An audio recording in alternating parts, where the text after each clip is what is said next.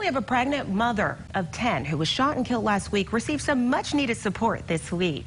Yesterday, Pedro Barney of A1 Auto and Crystal Oliver of Dream Team Solutions came together to give Jacqueline Person a brand new Honda Sienna minivan to accommodate her 10 grandchildren.